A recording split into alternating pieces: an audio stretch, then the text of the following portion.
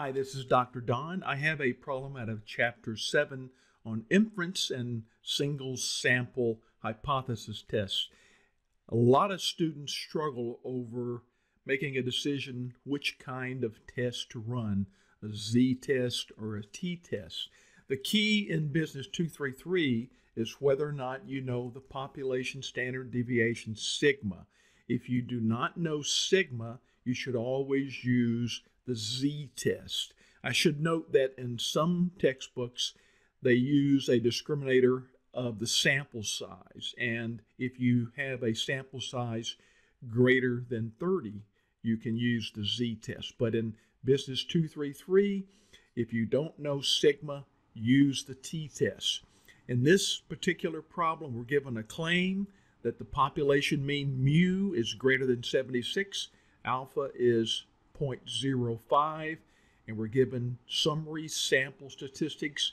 The sample mean x bar 76.6, the sample standard deviation s, not the population standard deviation sigma, but it's equal to 3.1, and a sample size of 26. The first thing we have to do is come up with a null and alternative, and that's important. Here we're given the claim is the mean is greater than 76 because that is a inequality. Greater than is an inequality. That makes the claim the alternative, and the null has to be the complement, the opposite, which would be less than or equal 76, which is that answer there. So they want the test statistic, the p-value, and then a decision. We're going to do it using StatCrunch, and we go over here to question help, and then we open StatCrunch by clicking there. Okay, I have StatCrunch open. For most of our problems, we start by clicking the Stat button. Here we're doing a t-test, so we go to t-stats.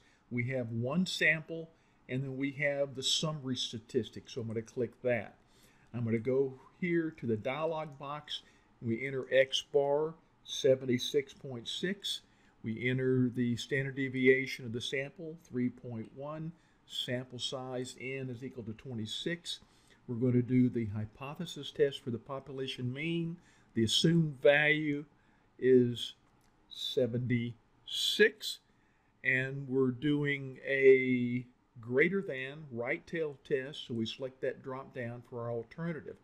I'm going to click on get the p-value plot because I think that can be useful. And we click on compute, and here we get our answers. And I always like to double check here the summary. Yes, we were doing a single sample t-test for the population mean. The claim was the mean was greater than 76, and the null then becomes equal or less than or equal to 76. We look down here, there's our sample mean, which is correct. Degrees of freedom, n minus 1 is 25. Our t statistic, our standardized test statistic, is 0.986, and that gives us a p-value of 0.167, rounding to 3. And those are the answers that they want over here. The standardized test statistic at 0.99 and the p-value of 0.167.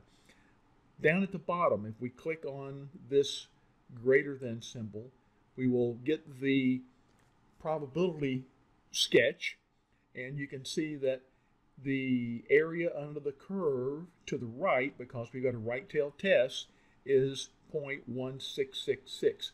Now, one of the things that the t-distribution hypothesis does not give you is the critical value of t.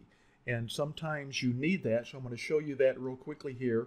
All we need to do to get the critical value of t is go to Stat, Calculators, T, and we bring up this calculator. We need to enter the degrees of freedom, which is n minus 1 or 25. This is a right tail test.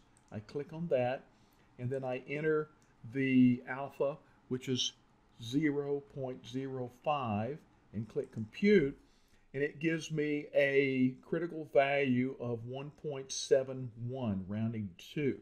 And if we look over here, if we find 1.71, it's somewhere in there, so that agrees that the test value is not in the rejection region. And again, that explains why the p-value is not less than alpha. And that is our final part. We fail to reject the null because the p-value is greater than alpha. 0.167 is greater than 0.05. And if the question asks, we also fail to reject because the standardized test statistic of 0.99 is not greater than the critical value of 1.71. So I hope this helps. And if it does help, please consider subscribing to my YouTube channel, The Stats Files. Just click the big red subscribe button.